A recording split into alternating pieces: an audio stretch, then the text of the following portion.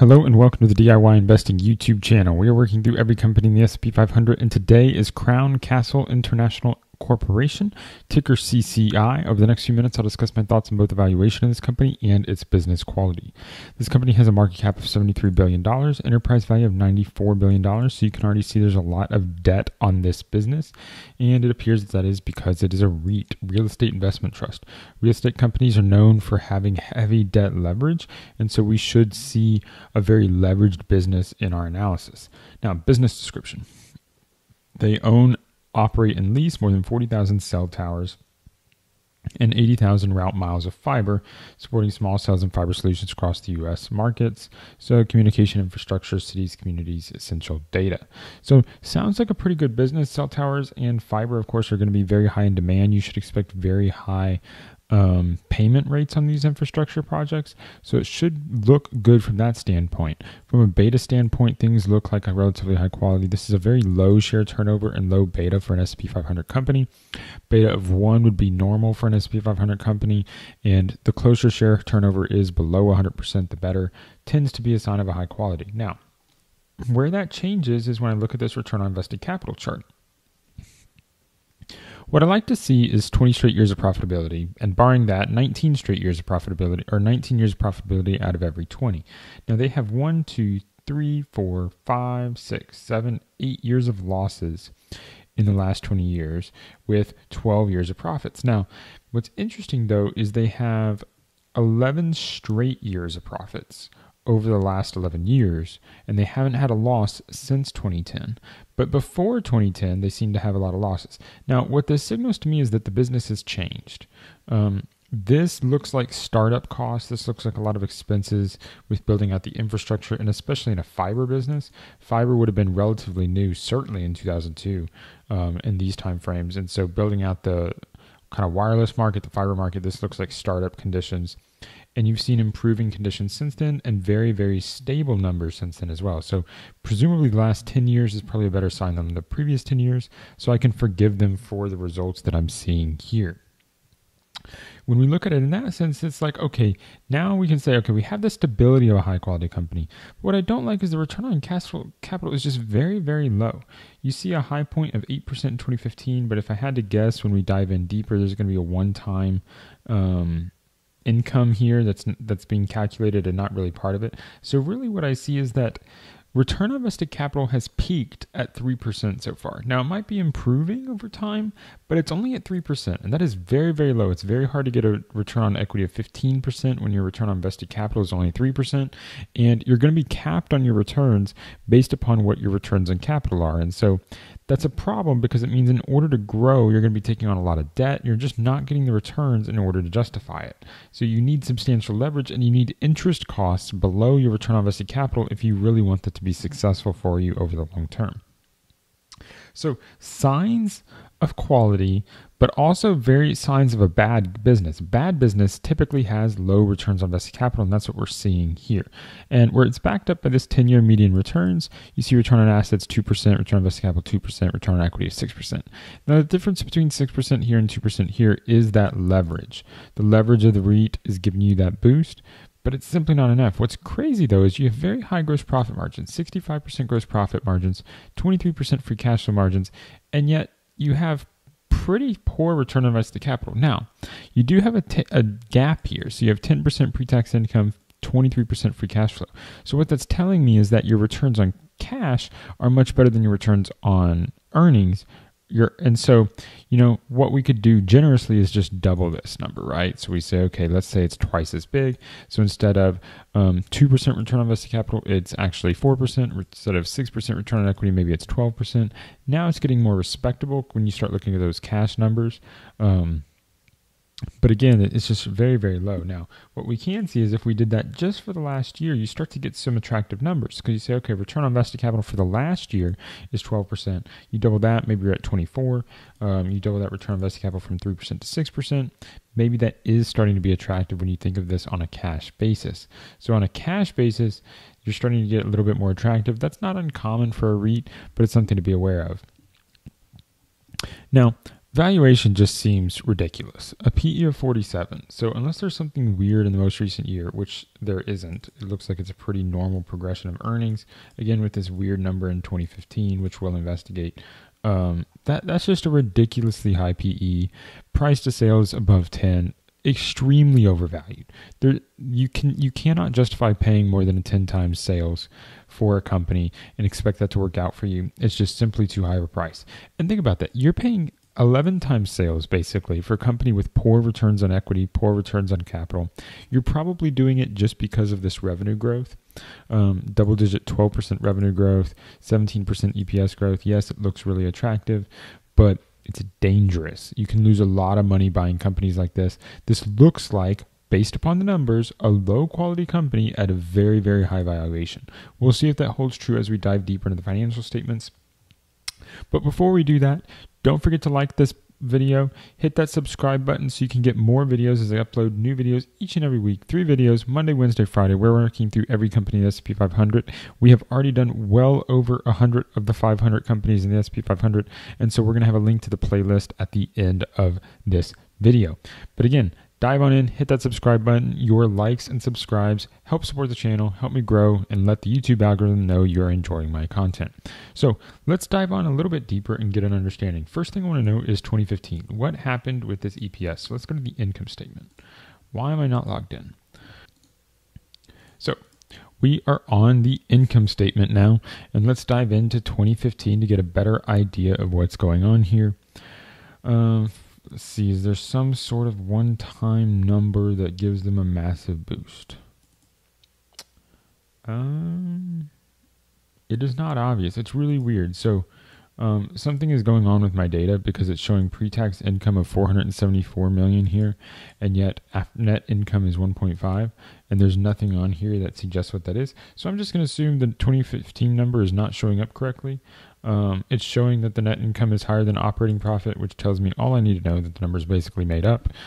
So we're going to ignore 2015 and just say it's basically in line with 2014 and 2016. Now, one thing that you see with these poor quality companies is you see massive dilution. Look at this. You've gone from 291 million shares outstanding to 434 million shares outstanding. So that's like a 40% increase in shares outstanding over the course of decades. So you've been diluting at 4 or 5% per year, or 3 to 5% dilution per year, which gives you lower returns than actually you're going to be reporting. So, I mean, when you think about this revenue growth of 12%, you need to subtract, 3 to 5% of your returns because of that. Now, really what you care about is this EPS, but again, you're being constantly diluted. There's no change in the capital allocation here. You're just dilution. It's pretty constant. It's not a one-time change. It's part of the business plan. So when you're projecting forward, you need a plan on 3 to 5% lower returns than what the business is going to give you, because that is what management is choosing. It's the only way they can fund this business, by the way. You can't possibly grow your EPS faster than your returns on capital, because for a permanent amount of time. There's things that you can do it, but you have to dilute or you have to raise debt in order to do it, because the business cannot generate the internal capital in order to pull that off. Now, balance sheet. What you can see is you're also increasing your assets quite significantly. You've basically 5x your assets from 5 billion, or 4 to 5x. Let's call it 4x to be a little generous. You've taken your long-term debt from 6.8 billion to 20 billion. You're basically covering all of your PP&E with long-term debt. In addition, you can see that they had some acquisitions in here because they've taken goodwill from 2 billion to 10 billion. So there's 8 billion in acquisitions there. There's 2 billion in acquisitions here. So you're having an additional, you 4x'd again. You've gone from 10 billion in assets to 39 billion in assets. All of that is extra assets needing to provide this income. So what we said, I'm going to ignore this trailing 12 months numbers because something weird is happening here. But let's take this one. And so again, you're at, 11 billion or 1.1 billion in earnings. You're at 200 million in earnings. So you're up 5x. So 5x in income, 5x in assets, you're about in that range. There's a little bit of operating leverage there, and that operating leverage is showing up again in this CAGR while your EPS is growing faster than your revenue.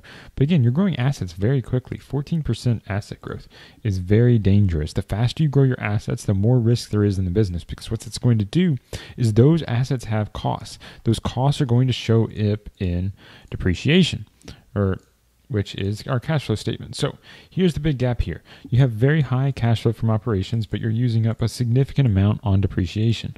One of the things you have to think about, and that's always worrying with real estate type companies, is that these depreciation numbers can sometimes cause you to underestimate the future expenses. A lot of times what happens with many companies is that the amount that you depreciate, the amount that you're spending on CapEx, because inflation exists, causes you to have higher future expenses than you're planning for. Depreciation is not meant to cover future costs. It's meant to amortize past costs. And so you're taking past costs, you're putting it out. But let's say you spend $1 billion on CapEx and you're going to depreciate off $1 billion over a 10-year period. When you actually replace it in 10 years, it might cost you $2.5 billion. And so you've planned for what that is. The depreciation doesn't cover your future costs. It's just an accounting metric. So you need to think about this and say, okay, some people like to say, okay, yeah, you had net income of $1.1 billion in 2021, but you had cash flow from operations of $2.7 billion. So this is the number that matters, and all this depreciation is fake. That's not true. It's a lot more conservative to value this business off of net income. When you value it off of cash, you're liable to have problems because you're basically saying that this isn't a real cost. So it's very dangerous to ignore the depreciation and amortization because the whole business model is designed around that. Now, you have to do that if you're going to be buying this company, because if you don't, it's the only way to justify a PE of this big, is because basically you're saying, oh, I'm not actually paying a PE of 47. I'm paying, EV to EBITDA of 23. It's half the price because I'm really worried about cash. But that cash isn't real. It includes a lot of depreciation. It includes a lot of costs here, like that you're actually spending. You are spending money on PP&E each and every year. You are spending money temporarily on some big acquisitions, 8.8 billion, 4.9 billion, 9.2 billion. And the company can't achieve this growth unless you repeat that in the future. And the problem is you're going to be doing that with debt. You can't fund it with cash from the business because we've already proven that. Look, you're raising debt here. You're raising debt here. Every year you're taking on more and more debt. In addition, you're issuing stock all the time. And so you think about this, and they're substantially doing this over and over again. Also, look at how this is set up. They're paying out your dividends, substantially exceeding your earnings. Now, granted, cash pays cash dividends. So again, you have cash here, you have the cash to do it. But what you don't do is you don't have the cash flow from operations to fund both your dividend and your investing without taking on more debt. So they can't do both their investment and the dividend without taking on more debt. They're having to constantly finance basically their dividend. Now you can basically claim, are you financing your dividend? Are you financing your growth? That's up to you. But you need to be aware of what this business is doing. These costs are very, very real. And so when you see something like dividends twice the number of your net income, that one way to think about that is that as a payout ratio of 200%. And the only way you pull that off is raising debt and issuing more equity, which is why they're diluting you. So it's not a good setup for long-term return. This is a company that I would avoid because